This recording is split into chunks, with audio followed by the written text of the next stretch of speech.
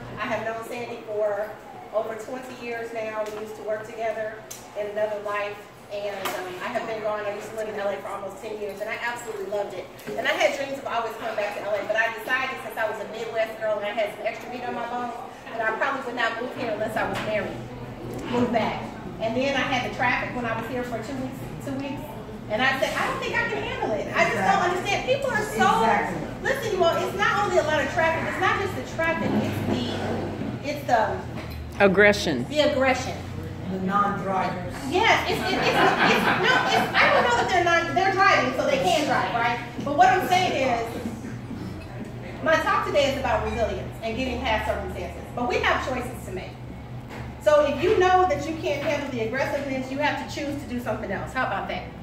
If you know you don't like the results you're getting, you have to choose your attitudes. You have to choose your activities. You have to choose what you're going to do in order to make it through. And a lot of times we don't recognize that things happened in our lives a long time ago, and that dictated how we respond and how we react. Are you with me? Yes. Because a lot of times if somebody comes and they step on your toe, like I have on sandals right now, okay? I was going to wear heels, but I was bringing one carry-on bag, and I had to put all the books and all my stuff in one bag, okay? So I didn't get any heels. Are you with me? I had to make a choice, okay? So I could wear heels to the airport and look crazy, so I could have my heels for you all, or I could bring some comfortable shoes and have more books so you all can buy them from me. How about that?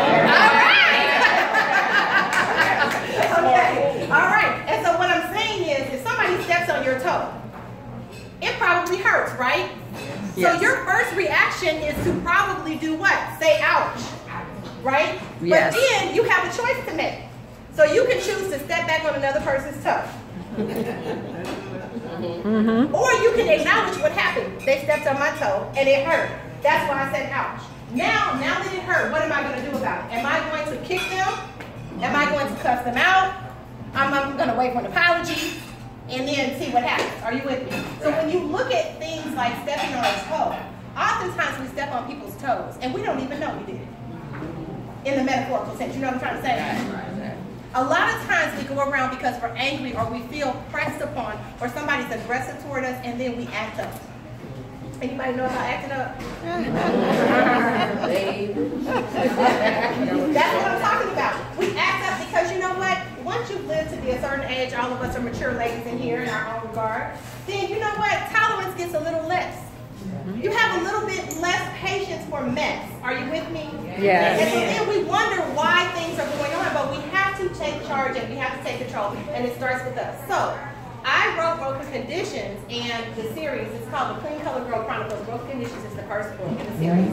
The second one is called Lady and the Chief, and the third is Married and Divorced in the Same Year, which happened to me. That is from my life. I just found out that my husband, my ex-husband, married and divorced in the same year. He is now getting divorced from his wife that he married before we were even divorced. So he will now be divorced in the same year twice. Wow. Yeah, you heard me. You heard what I said, right? All right. So that's a blessing from the Lord that our relationship only lasted 5 months. Are you hearing what I'm saying? Yes. Are you hearing what I'm saying? Yes. Okay, so we make choices, things happen. We have a choice to react, which is to kick somebody back or to step on their toe back, or we have a choice to assess where we are, why we are, and what we're going to choose to do about it so we can have a different result going forward. Are you with me? Yes. Okay. So a few months ago, I was on Facebook and I saw a quote, and I thought it was so beautiful that I wrote it down. And I want to share that with you. This is not part of my book. I just wrote it in the book. Okay? Okay. It is important to be kind. You can't know all the times that you hurt people in tiny, significant ways. It's easy to be cruel without meaning to be. There's nothing you can do about that. But you can choose to be kind. And a little old lady said that. How often are you kind to yourselves? I'm going to say it again, and I'm going to ask you to repeat it. I'm going to say it, and I'm going to ask you to repeat what I'm saying. It is important to be kind. It is important to be kind. Please participate. You don't have to repeat that part. Please choose to participate. I can't know all the times. I can't know all the times That I've hurt people. that I've hurt people In tiny, significant ways. in tiny, significant ways. It's easy to be cruel. It's easy to be cruel Without meaning to be. without meaning to be. There's nothing I can do about that. There's nothing I can do about that, but I can choose but I can to choose be kind.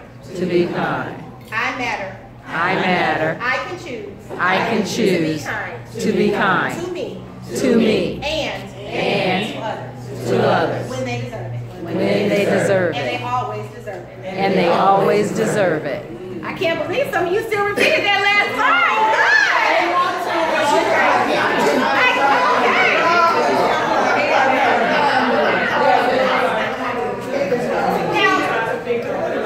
Now, isn't that something? Okay, they had a response, didn't it?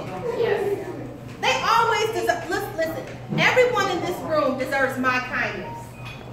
Because my kindness emanates from me. Whatever you choose to do and however you choose to act, I still can choose to be kind. But many times I'm not choosing to be kind because I'm hurt, because I'm mad, because I'm an angry black woman right now.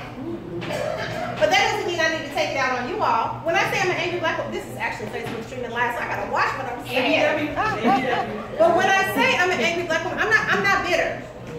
I'm better. A lot of times we have experiences and we get to be bitter because we're angry about what happened and we don't get it out, or we feel like we're victimized, or we don't understand why somebody did something. Well, you know what? If somebody does not have the capacity to love themselves, they cannot love you.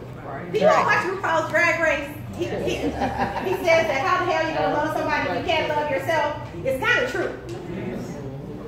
Okay, so what we're really talking about is what happened in your life to cause you to be where you are and why you are right now. In my particular case, in Broken Conditions, I had a pretty good childhood, but I was always fast. I came out fast in delivery, and I've been fast ever since. I used to finish my homework really fast, and then I used to distract other kids because I was talking while they were still trying to work. And then they said, you need to go somewhere and sit down. You know what I'm trying to say? So then I went and I sat down with a counselor. And, counselor. Now, I don't know what they told me about her, but her name was Dr. Skidis. And I love being with Dr. Skidis because we did projects. And she talked to me and she was kind to me and we had a good time. And then I went back and I didn't have to talk to anybody else because I had already talked to her and I got my projects done. And then I learned to be a project person. So in my relationships, guess what I've always had? Projects. You all know what I'm trying to say about the projects? Okay. So if any of you were at Sandy's house a couple weeks ago when I talked about my ex-fiance, he was a hoarder, but it was back in 2008, 2009, and we didn't have the hoarding shows, so I didn't know what hoarding meant. I didn't know what hoarding looked like, because when we think about hoarding, we often think about our grandparents, right? The older people who have a whole bunch of stuff, and you can't excuse that. But when you have a fine man